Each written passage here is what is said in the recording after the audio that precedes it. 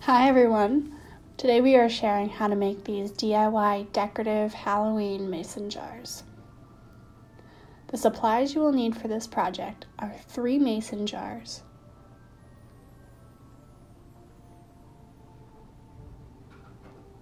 orange, white, and black ribbon,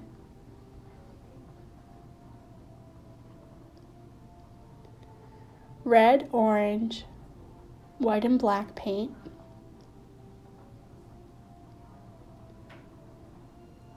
a small paintbrush for detail, and a larger paintbrush for painting the mason jars.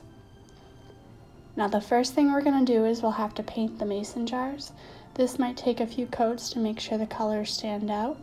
One of the mason jars is going to be orange. I'm going to paint that completely orange.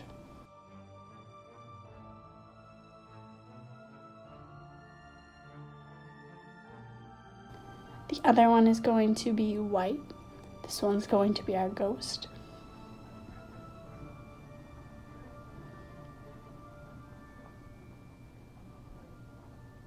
You can also tilt it upside down like that to make sure you can get the whole jar.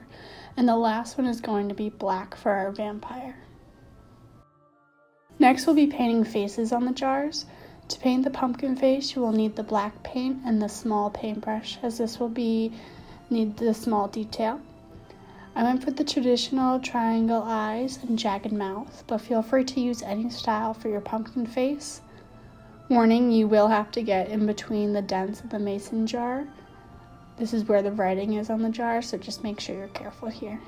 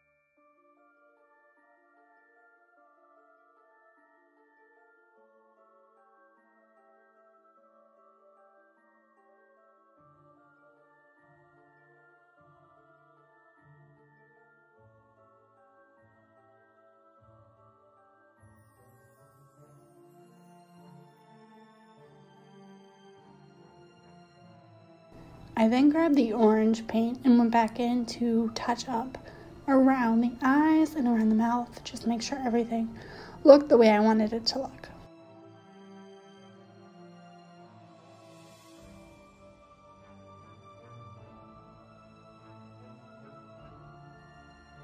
The next jar is the ghost.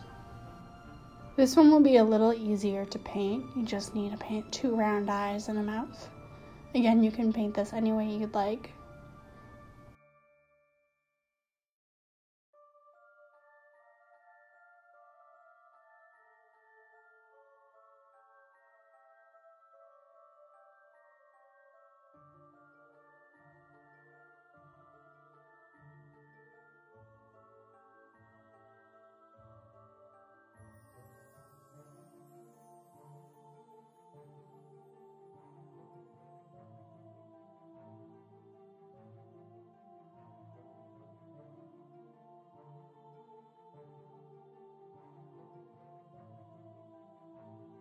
Last, you'll be painting the vampire face. For this jar, I used red paint to make half-circle eyes at an angle.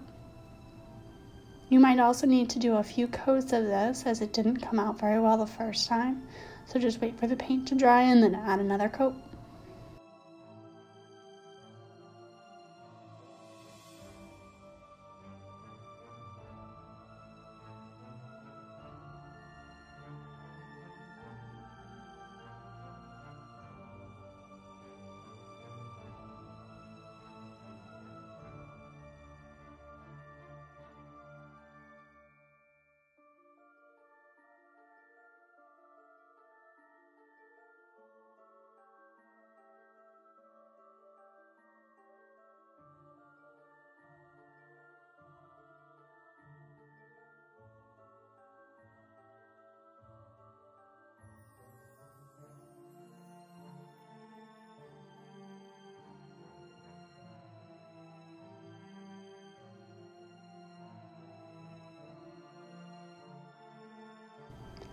Now for the mouth, I used white paint to draw the mouth. This video cut out here, but you will want to draw a mouth line. Try to make it as even as possible.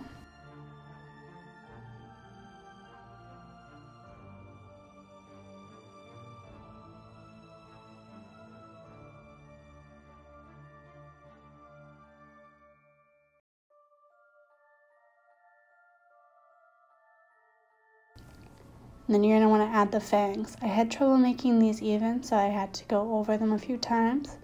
You can also use the black paint to go back in and fix them once they're dry.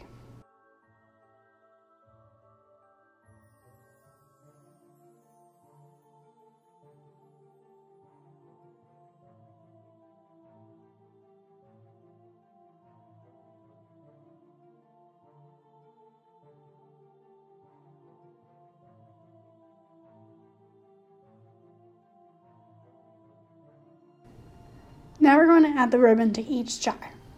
Wrap the ribbon twice around each jar and then tie with a bow in the front. I used orange on the pumpkin jar, but feel free to use green to represent the stem.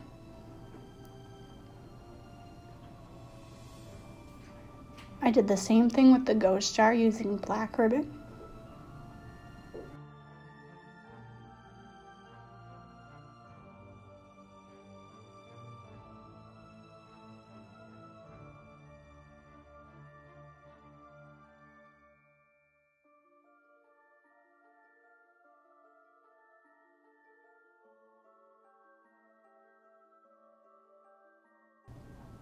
And then finally with the vampire jar, I used white ribbon, but also feel free to use any other color or maybe red to match the eyes.